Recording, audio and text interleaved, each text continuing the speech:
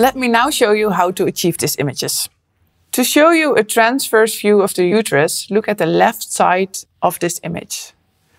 On the right side, you find the gray line, which is the position in the uterus where this ultrasound image is made.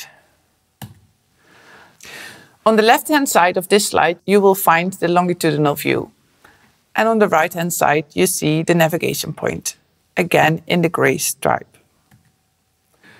Here we will find two images of both ovaries and, of course, the navigation point. What we have to do is find the pubic bone. Place the transducer transferred, tilt and move cranial and caudal through the uterus. Then rotate 90 degrees to a longitudinal position and tilt through the uterus. Follow the track from the left to the right iliac veins. Make sure you'll achieve a complete view of the uterus.